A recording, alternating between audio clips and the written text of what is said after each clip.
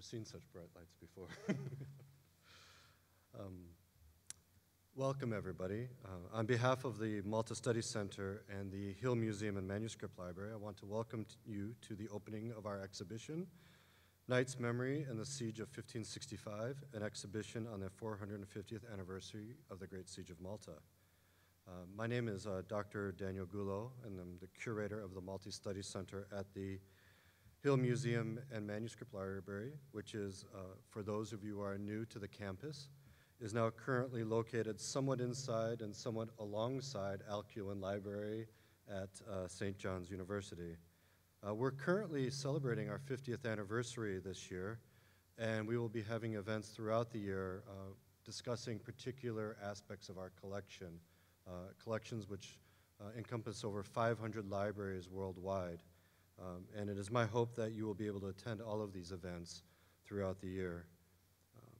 If you have not seen our exhibition, it will be running at HMML until October 3rd, so please come by and visit. And if you do have any questions, feel free to stop by my office. I'm more than willing to take the time to share the collection with you. Now, before I turn over the podium to our speaker tonight, I want to acknowledge several people whose work and efforts have made this exhibition possible, several with whom are pleasantly in the room tonight with us. I want to thank in absentia Miss Lenore Rouse, the curator of the rare books at the Catholic University of America, and also Dr. Marguerite Ragnau, who is with us here tonight, who's the curator of the James Ford Bell Library, for lending items for our exhibition. So this is a really wonderful opportunity to see several items from around the United States collected in one spot here in Collegeville.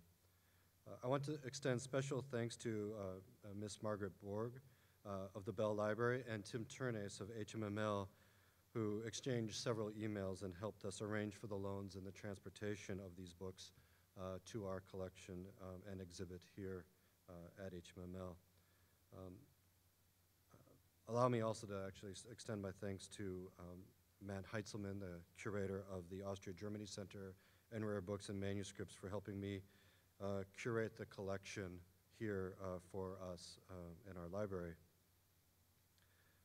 One small last, I feel like I'm at the Oscars a little bit, but one small last bit of thanks to Wayne Torborg, Rachel Witt, Eileen Smith, William Straub, and Julie Dietman, whose work on the catalog and helping arrange for these events helped this turn out to be a really wonderful event for me as my first curated exhibit on a professional level. Finally, I want to thank Father Columbus Stewart for supporting the exhibition and working on the catalog during a very busy time in HMML's calendar. And on behalf of Mr. Joseph S. Mikulev, the founder of the Malta Study Center, who sends his regrets for not being here tonight, but personally wanted me to extend his welcome to all of you on his behalf to enjoy this evening. With that being said, I'd like to introduce our speaker for the evening, Dr. Emanuel Buttigieg, who is a senior lecturer of early modern history at the Department of History and Faculty of Fine Arts of the University of Malta. His specialization is on the Order of St. John, and in particular the history of the order during the 16th and 17th centuries. Dr. Buttigieg is a member of the Board of the Studies of Hospitaller Studies and also co-coordinator of the Masters in Mediterranean Studies at the University of Malta. He serves as Vice President ex officio of the Malta University Historical Society and is a member of the Faculty of Fine Arts Committee for the Public Understanding of the Humanities in Malta. There's several wonderful tasks he's undertaken. He began his career early, and he read for his first degree. I like saying that because it's a very British way of announcing that somebody has completed a degree. But he read his first degree at the University of Malta, from where he graduated in the class of honors in 2002. And he later pursued his advanced degree work at the University of Cambridge, where between 2004 and 2005, he completed his MPhil in early modern history. And then between 2005 and 2008, he completed his doctorate under the supervision of Dr. Mary Lavin of Jesus College.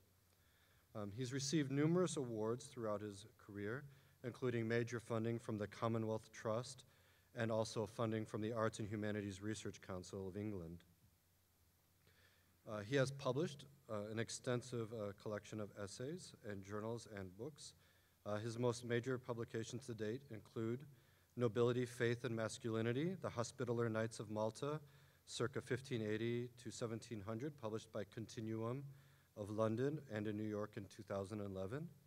A paper called Knights, Jesuits, the Inquisition, and Carnival in 17th Century Malta, which appeared in the Historical Journal in 2012, published by the University of Cambridge, and a book of collected essays entitled Islands and the Military Orders, circa 1291 to 1798, co-edited with Dr. Simon Phillips of the University of Cyprus and published by Ashgate in England. Dr. Buttigieg's current research interest is focused on the urban rituals of the Hospitallers that they engaged in during their stay in Malta, and he's looking for ways in which public festivities, triumphal entries, were part of the language that the Order of St. John's was using to maintain the affection of the Maltese population on the one hand, and to continue to project in Europe an image of its utility in the fight against Islam on the other hand. His interests extend to public history, that is the way in which events come to be remembered in later times, and how the media contribute to this kind of recollection, of which we will be hearing a bit about this evening. His lecture tonight is entitled The 1565 Great Siege of Malta, Knights-Maltese-Memory. And I'd like to give a please warm welcome to Dr. Buttigieg.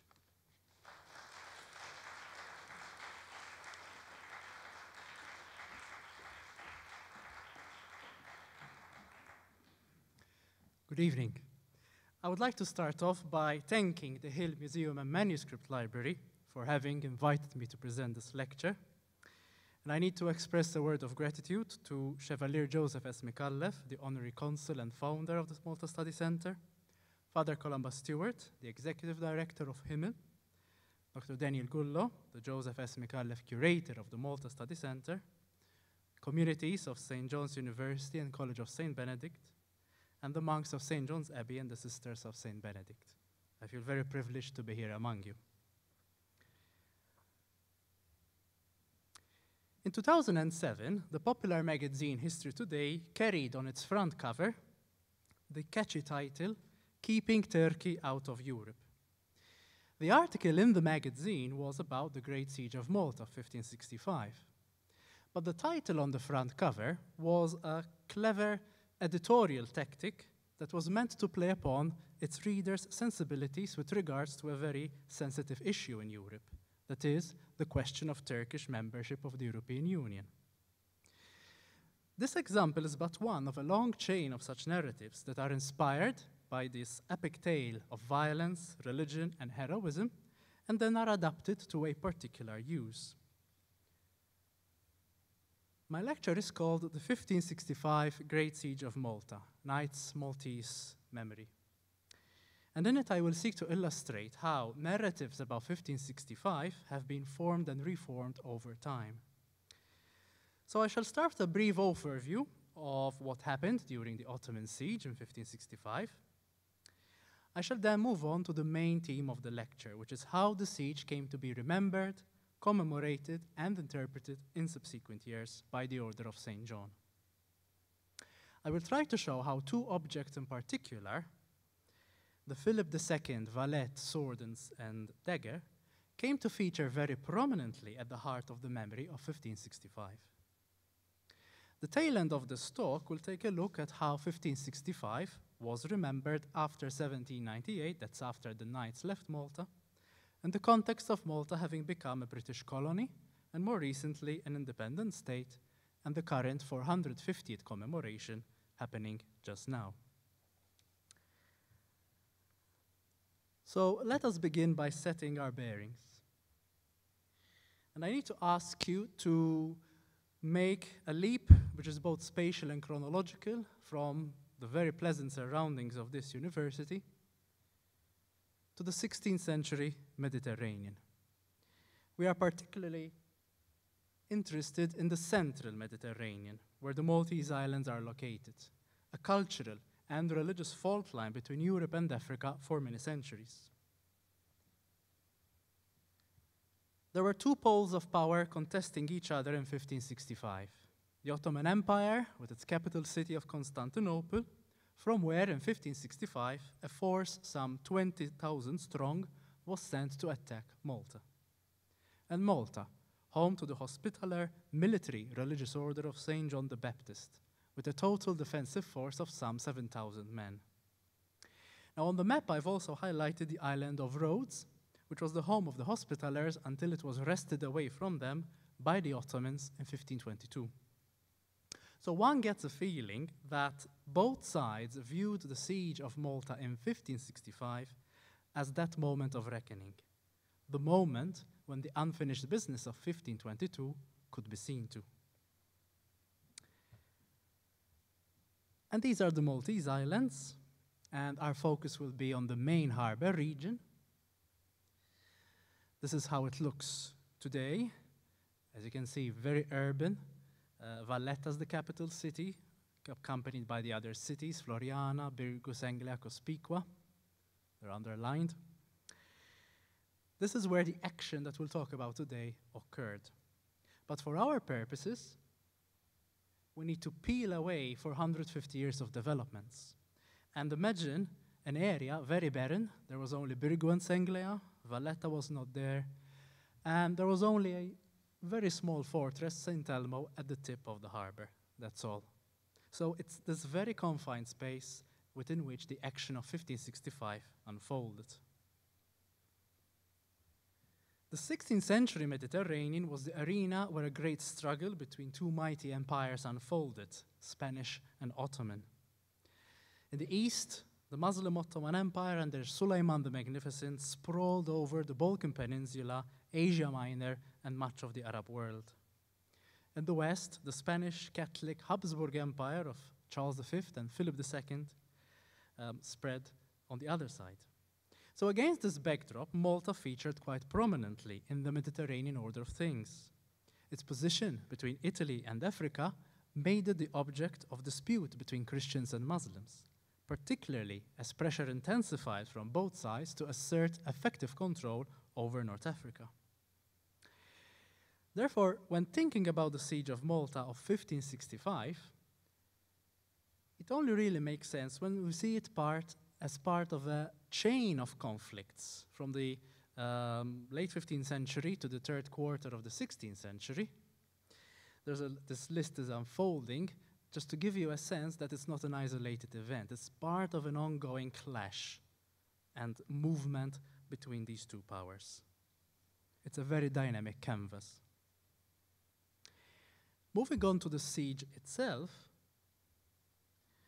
this stretched from mid-May to mid-September of 1565. The Ottoman attacking force was placed under the command of two men, Mustafa as commander of the army and Piali as commander of the fleet. For a while, they were joined by a formidable warrior known as Dragut, who took over the running of the campaign until he was killed in action in mid-July. As stated earlier, the invasion force was about 20,000 strong. The leader of the Hospitallers and the Maltese was Grandmaster Jean de Valette. Along with some 600 Hospitallers, there were another 6,400 soldiers, and what we can call a civilian population of some 10,000 men, women, and children. In a siege situation, when a city is surrounded by the enemy, no one is safe and everyone must contribute.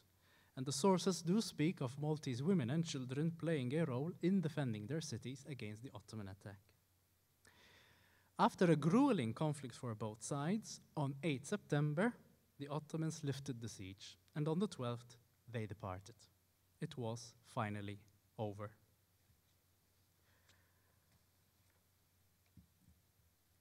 So what was the significance of this event? Well, it has to be said that for Europe and the Mediterranean, it did not really change things that much.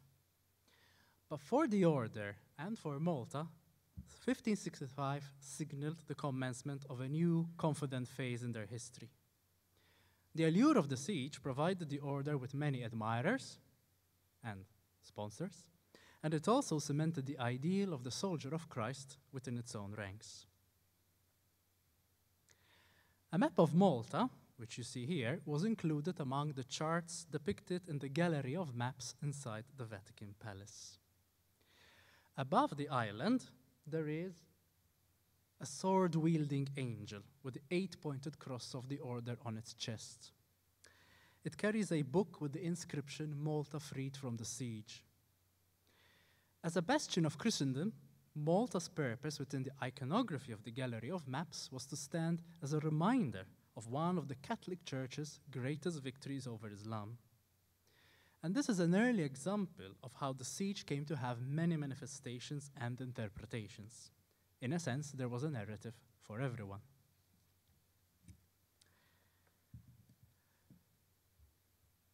This brings us to the core part of this talk. How was a key event like 1565 remembered, commemorated, and interpreted in subsequent years? And here I will refer to the ideas of two prominent social psychologists, James H. Liu and Dennis J. Hilton, and their concept of historically significant charters. In their definition, a charter is any event or object which helps to create a dialogue between the present and the past. It helps to define the timeless essence of a group.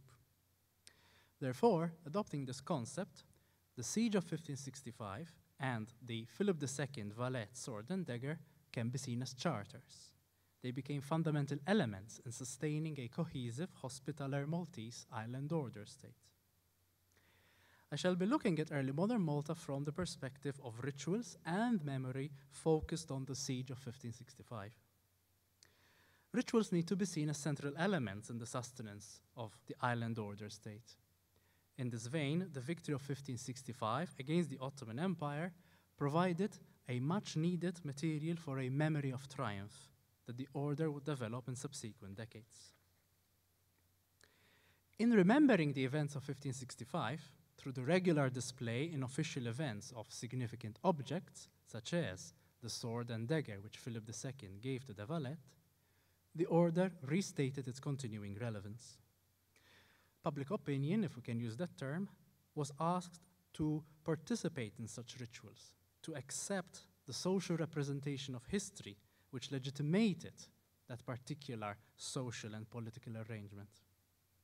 The order developed its emblems and ceremonies so that hospitallers and non-hospitallers could participate as magnificently as possible in venerating the dead, honoring their leaders, and celebrating their heroes. The victory of 1565 was soon followed by triumphal imagery that was meant to immortalize this episode and its heroes. And this needs to be understood in the context of Malta, where a whole new urban node was developed practically from scratch, centered on Valletta, but also all around it. The creation of this new urban fabric from the late 16th century onwards fostered the space, administrative, economic, cultural, religious, and communal, where the Order of St. John and the inhabitants of Malta could lead their lives. Therefore, in trying to identify the workings of memory in the island order state, it is essential to bear in mind the conditions of urban life and the responses to these. Moreover, the order lost no time in propagating its success over the Ottomans through both textual and visual means. In particular, the decision to decorate the walls of the Hall of the Great Council, which we see here, in the palace of the Grand Master in Valletta, exclusively with the theme of 1565, suggests a deliberate and conscious decision to ensure the mortalization of this pivotal turning point. There were many glorious episodes the order could have opted to depict in this large and important room in the Grand Master's palace, but the choice was made to remember 1565. Publications, paintings, and architecture were important in fostering the memory of the siege, but it was through rituals, which involved a range of people, certain significant objects, and a number of key locations, that the order not only commemorated past achievements, but also laid out the prospect of further initiatives. The streets and waterways of Valletta were envisaged not only in military terms, but also to serve as stages for urban ceremonial. Now, when we examine the iconography of early modern Valletta, it is possible to detect two processes at work. First, there was an attempt to impart a memory and a sense of the corporate existence of the city to the predominantly migrant population as part of the process of socializing them to urban life. In the nature of things, this was a never-ending process. A second purpose was to legitimize the authority exercised by the ruling elite. We might term this historicized memory.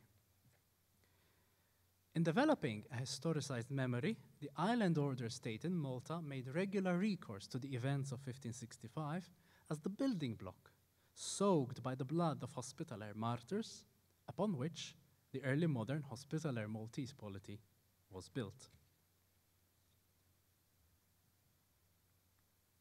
Over time, a sophisticated interplay between space and ritual developed.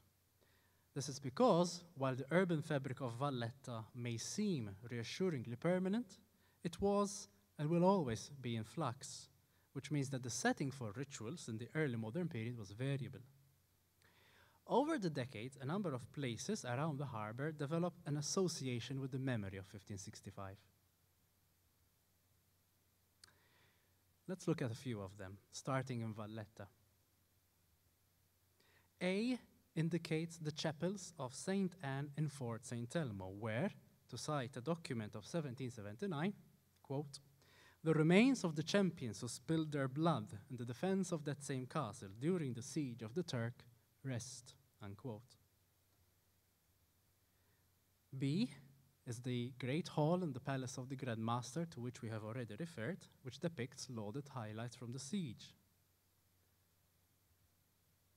C is the conventual church of St. John the Baptist, the main church of the order, which has a memorial in the churchyard to the fallen of 1565, as well as having depictions of certain individuals who died in the siege on its vault as heroes, as martyrs. D is the Hospitaller Church of Our Lady of Victory, the first church to be built in Valletta, commonly associated as a memorial to the victorious outcome of 1565 and the original resting place of the Valette prior to the building of St. John's. Moving to Birgu, E indicates Fort St. Angelo, where the following inscription is found, quote, "Around the cemetery which covers the ashes of those who died in the Turkish siege of 1565, the captain of this garrison piously set a railing in 1787, unquote. E, the main square in Birgu, where one had the watchtower, from which it is said that the Valette kept a lookout during the siege, and a monument built in 1705 to commemorate the siege. And finally, G, the chapel of Our Lady of Damascus, wherein were kept a sword and a hat considered to have belonged to Grandmaster de Valette. So in pinpointing these locations, one comes to see how the urban fabric of the harbor area was infused with historical memory and significance. And so it is against that palimpsest that the rituals of the island order state unfolded. Of particular significance was the annual feast of 8 September as Victory Day. One object in particular, the sword and matching dagger, given to de Valette by Philip II of Spain, was at the heart of such events. According to Marius Quint, objects serve memory in 3 main ways. Firstly, they furnish recollection. They constitute our picture of the past. Secondly, objects stimulate remembering, to bring back experiences which otherwise would have remained dormant, repressed, or forgotten. And thirdly, objects form records, analogues to living memory, storing information beyond individual experience. Entering us through the senses, they become history, like the fragments that speak to the paleontologist or geologist. Now, according to René Dare, the sword bears a strong resemblance to 4 other precious gift swords which the Habsburgs gave to particular monarchs. So it was a kind of trend. The sword and dagger were given by Philip II of Spain to de Valette in 1566, so 1 year after the siege. De Valette, in turn, he didn't keep them, he passed them on to the order, turning a personal gift could have political implications into a collectively owned object that would transcend time and space in its capacity to furnish recollection, stimulate remembering, and form a record. It was decreed that as part of the annual procession during the Feast of Our Lady of Victory, which was instituted in 1566 to remember the day when the Ottomans had withdrawn, the sword and dagger would be carried in front of the Grand Master by the most favored magistral page, preferably the son of a prince or great lord. This is the document instituting this. Now, the sword and dagger do not fit a strict definition of a relic, that is, that they should belong to a holy person, but over time they did acquire the trappings of institutional or state relics. A relic could be used as a material manifestation of the act of remembrance, as well as an instrument of legitimation of authority. And this is precisely what happened to these objects during the funeral of de Valette himself, at every 8 September celebration, as well as on other occasions when these objects were publicly displayed. 8 September was both a civic ritual and a religious feast. It was there to indicate the order's primacy among the community and its role as defender of the faith. Now, we can see that the sword rapidly accumulated cultural capital from an incident in 1581, so just over 2 decades after they had arrived in Malta. In 1581, a number of hospitallers, led by Romegas on that side, revolted against the Grand Master, Lacassiere. They removed him from power. The Pope, in response, sent to Malta as his envoy Cardinal Gaspare Visconti. He was to look into things. Significantly, on 8 September, Cardinal Visconti decided to postpone the procession with the sword and dagger, and thereby rejecting the idea that Romegas, the leader of the revolt, should carry them instead. The wielding of this object clearly enhanced the bearer's claim to authority, something which Visconti decided to avoid in those circumstances.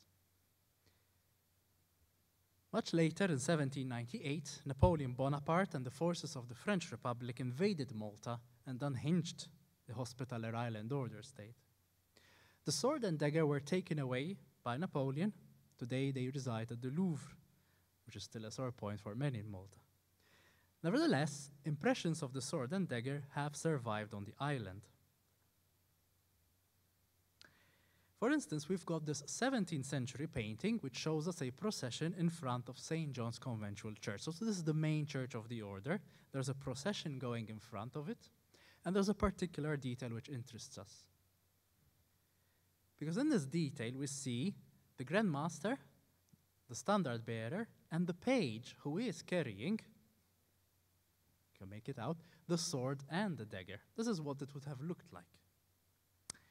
We have another example from the Church of Our Lady of Victory, which I remind you was the first church in Valletta, where we have this nice chubby puto holding, once again, a representation of the sword and the dagger. It's again a reminder of how central they were in remembering 1565. And the next 3 illustrations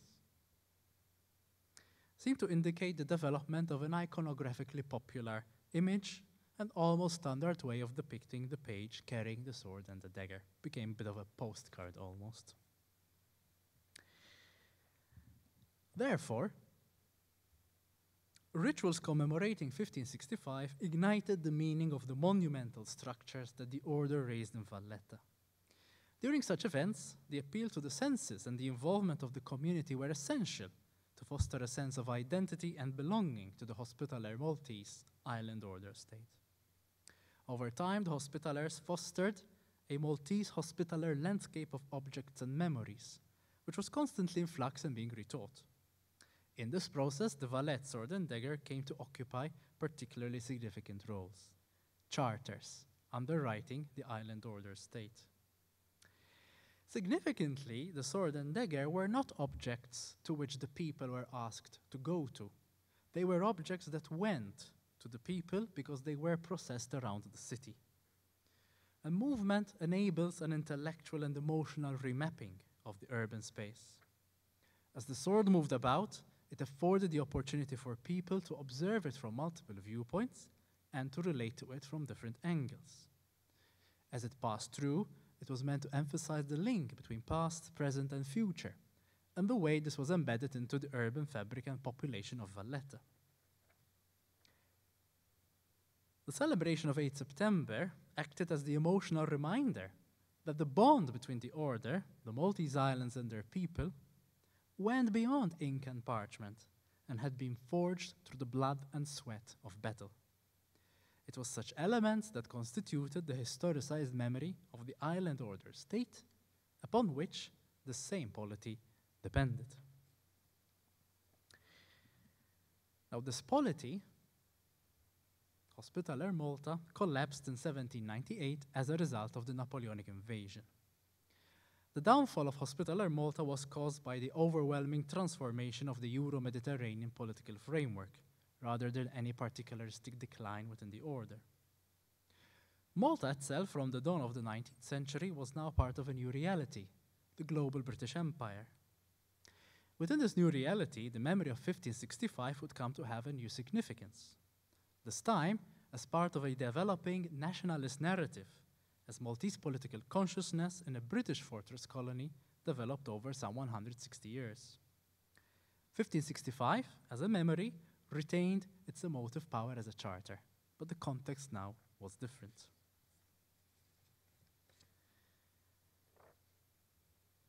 The significance that 1565 still holds in the Maltese national psyche is encapsulated in this huge monument, the Great Siege Monument in Valletta, which was inaugurated in May 1927. The erection of this monument was both the culmination of a process and the starting point of another. Since at least the last quarter of the 19th century, Maltese political leaders, advocating for Malta's cultural distinctiveness from Britain, and hence the right to political representation, had identified 8 September 1565 as Malta's National Day. A day, so they said, when Malta had saved Europe from the Turks. Now, the other against which the Maltese had to measure themselves were the British. This narrative culminated in the 8 September 1565 National Holiday Act of 1922. That is, once Britain had finally given in to the long-running request by Maltese political leaders to grant self-government in 1921, one of the very first acts by the first Maltese parliament was to pass a law setting up a national day and a national monument, centered on 1565. The symbolism is powerful and unmistakable. You've got a strong male figure in the center with sword and shield, flanked on the left by a female figure representing Christianity, Catholicism in particular, because she holds a papal tiara, and on the right by another female figure representing European civilization. She holds Minerva's head. In spatial terms, the monument lies at the heart of the capital city. In cultural terms, the 8 September celebration still holds pride of place in the national calendar. A speech has been read at the foot of this monument almost every year since 1927. A study of these speeches and the accompanying theatrical performances, which always seem to include a flag-wielding maiden, would very probably serve as a barometer of national aspirations and issues as the island moves from being a fortress colony to political independence, economic transformation, and membership of the European Union. What concerns us here is how this siege, at this moment in time, has become deeply inscribed into Maltese national consciousness and manifests itself in a variety of ways. For instance, when the weather seems particularly odd, we in Malta say, Twilet Tork, a Turk has been born. We say this when, for instance, there's rain and the sun is out. That's odd. To give you another example, recently, in recent years, rugby has become popular in Malta, and the national team have adopted a uniform which recalls that of the Knights, and they have nicknamed themselves the Malta Knights. Soccer is, however, the most popular sport on the island, and here too, memories of the Knights and of the siege can emerge. A great example was the 8 September 2007 UEFA football match between Malta and Turkey. The date of the match was, I think, a coincidence, but it fitted like a glove into local history and traditions. Images such as this one, showing supporters dressed in black shirts with white 8-pointed crosses, appeared across all the newspapers and social media. And such pictures possess the haunting feeling to them because they show the pervasive way in which the past continues to impinge on perceptions of the present. The Great Siege of 1565 may not have been the earth-shattering event that it was once thought to be, but in cultural terms, its memory has proved to be a very powerful molding force in Maltese consciousness and identity. Which brings us to the last part of this lecture, this year's 450th anniversary commemoration. If one looks for a frame of reference for how contested a commemoration can be, the example of France and its bicentennial commemoration in 1989 of the French Revolution of 1789 is an insightful example. Stephen Laurence Kaplan, a distinguished historian of 18th century France, published a 2-volume work, Farewell Revolution, in which he tried to make sense of how France and her people had experienced the run-up to and the actual bicentennial. He argues in the introduction to his work, the bicentennial year was memorable for the bitterness and the passion the commemoration provoked, and for the inertia and indifference that it failed to overcome. It was memorable for the festive energy and imagination it elicited. It was memorable for what it revealed about the French sense of self, certitudes, anxieties, ambitions, conflicts, ambiguities. He added, the past, the present, and the future were inextricably commingled in the bicentennial experience. The 18th century received more public attention, however lacking in depth, than perhaps any time since the revolution itself. France strained to make sense of the revolution and its legacy. Some of these observations hold for Malta of today, Malta of 2015. Enthusiasm for the commemoration, generally described as a victory and a great one at that, has manifested itself in a variety of public activities as well as on social media. The Facebook page, The Great Siege of 1565 TV program, and its parallel Twitter account have garnered thousands of followers. From around March 2015, it has been possible to receive day-by-day updates through Facebook and Twitter of the preparations for the siege and the siege itself. Much like today, one would follow a current theater of war. Undoubtedly, some, possibly many, have remained indifferent. But I think at varying levels of consciousness, the commemoration of 1565 has touched most Maltese, and beyond Malta, many others too. Particularly when one notes that this 450th commemoration is happening in a very particular framework. Internationally, the years 2014 to 2018 have and will continue to see a range of activities to mark the centenary of the Great War. In Britain, for instance, this has been characterized by efforts to include various kinds of minorities in the narratives of the war and its commemoration. Whether such trends have had any influence on the Great Siege commemorations remains to be seen. At a local Maltese level, the years 2014 to 2018 are rather packed. They have and will continue to see a range of significant events. 2014 was the year of the national political anniversaries. And this went on like a roll call, day after day. 50 years of independence, 40 years of becoming a republic, 35 years since the closure of the British naval base, 10 years of European Union membership. The first three of these 4 political milestones are national days, of which Malta has 5, and all 4 of these events were marked with extensive public state finance commemorations, as well as a range of private initiatives.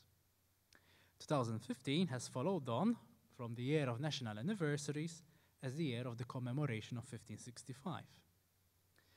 2016 will mark the 450th anniversary of the foundation of the city of Valletta. In 2017, Malta will, for the first time, take on responsibility for the presidency of the EU Council. And in 2018, Valletta will be the European Capital of Culture. The point I'm trying to make here is that the commemoration of the 450th anniversary of the Great Siege is not happening in a vacuum, but in a highly charged palimpsest of a small country in a globalized world that is both looking back into its past and peering into its future. Like the French self of 1989, the Maltese sense of self in 2015 is marked by certitudes, anxieties, ambitions, conflicts, and ambiguities. I am a historian of the 16th and 17th centuries, but I am also a citizen of today. A historical approach to the past acknowledges its complexity, whereas memory tends to simplify and be selective. There is therefore a tension between history and memory. And it is this dialogue, this tension between present and past, which I find particularly intriguing and fascinating. In this dialogue, 1565 is and will continue to be a charter to which Maltese and others will turn to, again and again, in the ongoing process of trying to figure out who we are, where we come from, and what we want to be. Thank you for your attention.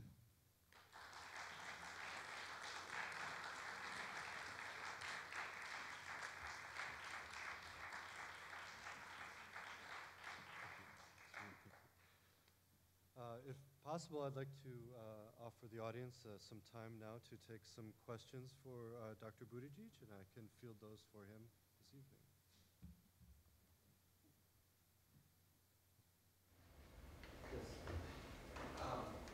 Sorry. Thank you for a great talk. Quick question about the Great Siege in memory and the Hospitaller Order's longer history as a crusading order. Potentially, I'm just wondering if maybe the Great Siege kind of papers over or came to replace some of that history, or did it enliven it? This is kind of an open question. I don't know the answer to it. Only you might. Because I was surprised to hear the amount of iconography and everything commemorating the Great Siege, which is of course a big deal. On the other hand, I'm assuming some of that might have competed with iconography from the earlier period as well. So maybe you could say something about that. Sure, that's a good question. Of course, while they are in Malta, 1565 is the central event because that happens on the island. But from the early 17th century onwards, in a gradual manner, their earlier history also finds a space to be commemorated. So, like the Palace of the Grand Master, if you go there, there's a number of rooms and walls that are decorated with images that show earlier history. The knights in Jerusalem, for example, building defenses, or the knights on Rhodes, their previous home. And I think reflecting also trends across Europe, an interest in the Middle Ages, so stories, legends that the order had been associated with also find themselves depicted again in buildings, palaces, churches in Malta. So certainly 1565, while being the focus or the main event, leaves space for others. But in a sense, it's all part of this one same narrative, ultimately, the glorification of the order, the utility of the order, and its legitimacy. That was a very important point. It has a legitimacy to what it has been doing for such a long time. Another question? Yes. I believe one of your slides or something you said that at that time, the population of Malta was, I forget the phrase, influx or migrant or something, that they were not sedentary? Yes, I mean, when the Hospitallers come to Malta in 1530, they find a very small population, maybe 20,000. With them, immediately they bring some 3,000 Greeks that had been with them on Rhodes. So, you know, suddenly there's another 3,000 at least, plus Hospitallers themselves. And because the order is in Malta, and because once it finds its feet, you know, it is a rich institution ultimately, because it has all these lands, and they have a lot of also corsairing, from which they get booty from Muslims, so that generates income. Malta does become a rich place gradually. and that attracts people to settle. And there's two kinds of migration happening. There's people from the Maltese countryside that move to the harbor because that's where the jobs are, that's where safety is. Malta comes to have one of the highest urban concentrations of Europe. At least 32% of its population is urban, which is high by the standards of early modern Europe.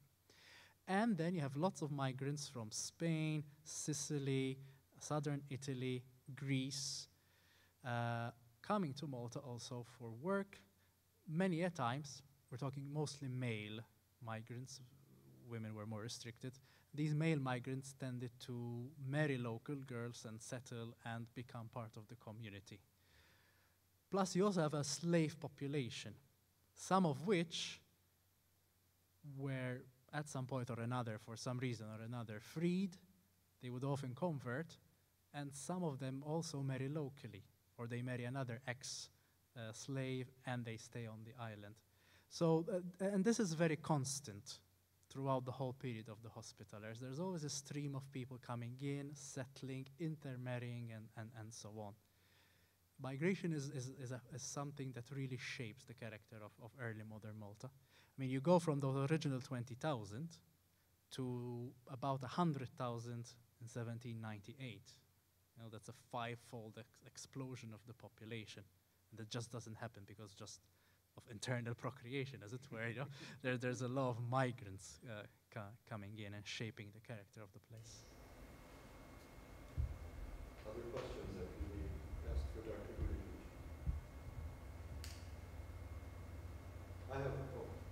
Let me ask one more question.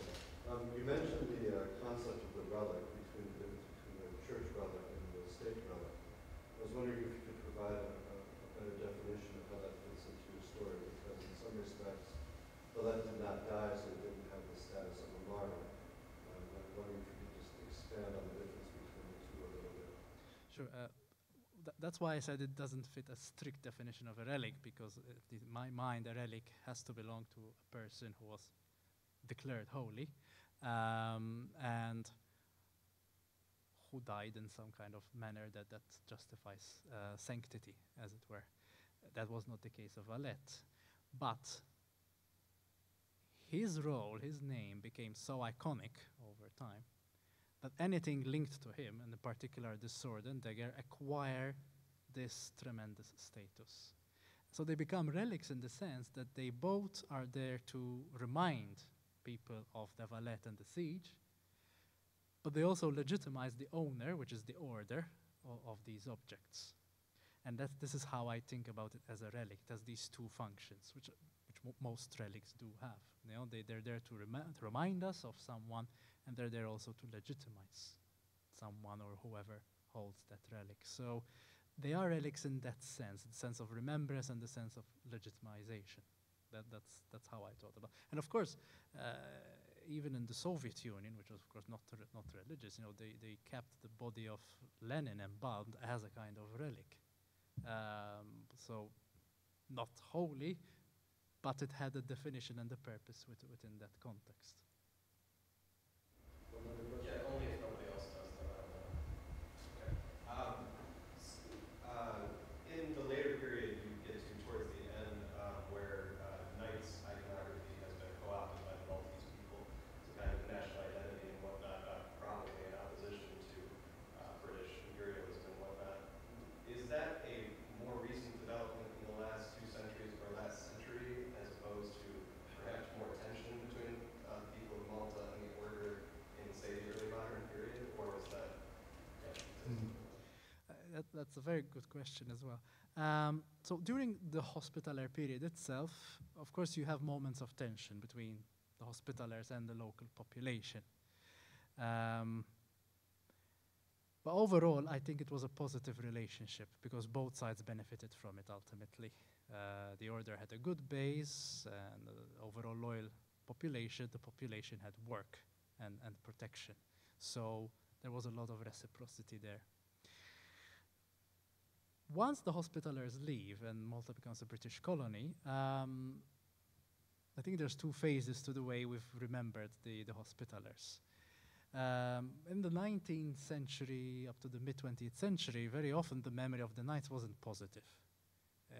The siege was remembered positively, but it was appropriated as a Maltese event. But the Knights themselves were often used as a veiled reference to the British. Now you depict these foreigners as evil, had abused us in the past, as your veiled criticism of the British in that situation. In more recent times, I think since independence, so since history itself on the island has developed and matured and moved away from being tied to these national narratives, the Knights have acquired, I think, a much more positive feel to them. And in recent years, there's been a lot of EU money also to restore their buildings and their legacy. So, you know, what previously used to be lots of grotty, darkened buildings suddenly now are beautiful and alight. They bring a lot of money because of the tourists who want to come and see them. So I think in general, the memory of the Knights has been rehabilitated in a sense more recently. It always reflects, of course, the particular circumstances of that moment. That's why I said memory is selective. Two questions, one simple. Who won the soccer match in 2007? I presume the Turks, but... No, just to make it even better, it was a draw. Not bad for a small country. Second question, we were speaking earlier about the fact that Malta a couple of years ago was a destination for people fleeing North Africa, chaos, migrant. Now not so much because they're going to other parts of Europe, but you have this large influx of other Europeans coming to Malta. So this pattern of migrants and adding to the population continues. I'm just wondering, in light of what happened a few years ago with people coming from North Africa, and in the current refugee crisis in Europe, if there have been people reviving some of these anti-Turkish tropes in reaction to a perceived threat from people coming from Muslim North Africa to Malta. Yes, unfortunately there have been people who acquire these stories from the past and give them this twist. So every now and then, particularly on the social media, because the mainstream media, I think, are very good at avoiding xenophobic stories and promoting them in that sense.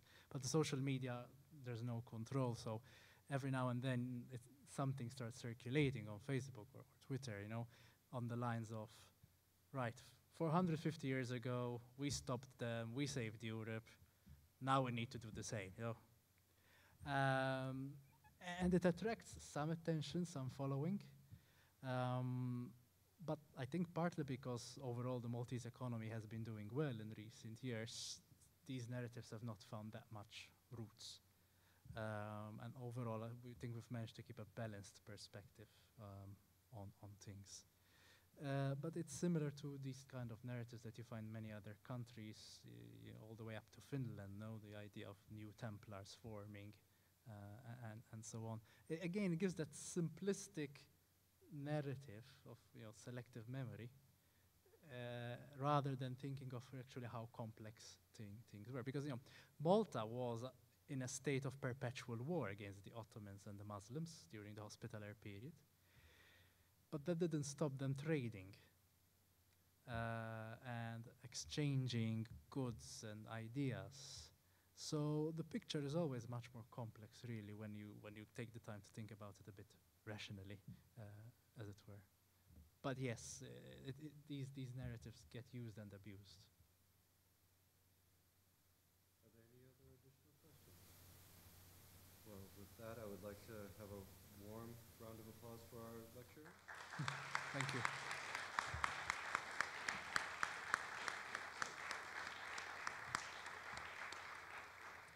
And it's a small reminder that our exhibit does last until Friday, October 2nd, and please come down to our facility, in our one-year-old facility, and see these items, original documents from the period that have been collected, and stay tuned for all of the rest of the events for our 50th anniversary this year at HMML. Thank you. Thank you.